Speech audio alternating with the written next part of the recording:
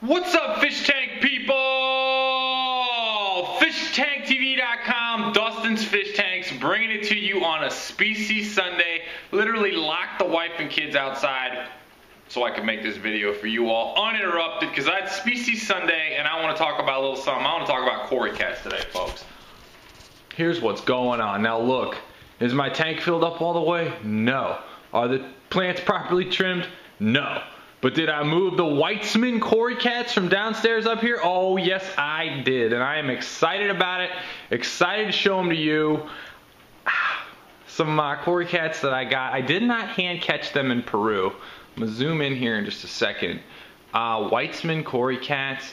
Now, they are from southern Peru, near kind of Machu Picchu, Cusco area, I believe is what it's called. And like the southern part of Peru would actually be more colder, because they're on the lower or southern hemisphere. So it's colder climate there. They say they come from about 11,000 feet. There's a fish I'm talking about right here. 11,000 feet, this guy right here. I'll try to get in closer here. 11,000 feet, colder waters, and that's important. And there was a lot of discrepancy about where they really came from, because of people weren't really accurate about it. But it's important to know, because if they do come from 11,000 feet, you are going to need colder water temperatures for them. So that's kind of a big deal. A guy I was reading an article, the Weitzman Cory, by the way, named after Stanley Weitzman. I think he was an editor at Tropical Fish Hobbyist and the in charge of like the fish part of the Smithsonian Institute. So obviously that dude's a badass if he's getting sweet Cory Cats named after him. You can see the Sterbais and then these two guys hanging out, loving it right here. I really like them in this gravel too. I think the gravel that I have makes them kind of pop. So I'm hoping to get them to come out. But that's what you can read on the internet about it. Here's what I know about them. I bought these from Eduardo Panduro of the Panduro Pistogramas in Iquitos. When I went to buy them, he goes, "Those are special." And I'm like, all right, here comes the sales pitch, you know. And he goes, "They're from really, really cold waters," which, okay, you know, aligns with what I also have heard about them. He said that they come from where, like, southern part. I thought he said Colombia, but I could be wrong on that. So maybe if they come in mountains in Colombia. I could have swore I heard him say Colombia, but whatever. I'm not going to go there and try to check it out. But and he said that they're very special, whatever. He sold them to me for $4 a pop, and that's $4 in Peru. That doesn't include the like $200 it costs to get them back here, including all the other fish from Peru. So definitely not the, you know, retail price. The article I was reading said they were going for as high as $1,000 for a 3/4 inch variety of them in Japan, which I thought was completely ridiculous. But then they said that now they've been breeding. So that article was from 2007. So you know, obviously the prices come down. I've seen them for sale for like $22, something like that. I would like to breed these, and that's actually going to be some Fish Tank TV Pros content. I'm going to go into how to breed Cory Cats and that sort of stuff. Don't worry, I'm still going to keep all the free videos rolling for you all, but if you want the pro stuff, you got to pay a little something for it. So there's the ram I got with them. Let's see here. What else did I want to show you in here? Oh, here, I'm moving around a little bit. Male ram, looking sweet. Cory Cat. Schwartz eye Cory Cat. Female ram in there. I want to show you some other stuff going on in here. Tank's messy, but you know, it is what it is. This is the crenum, how it's slowly coming off.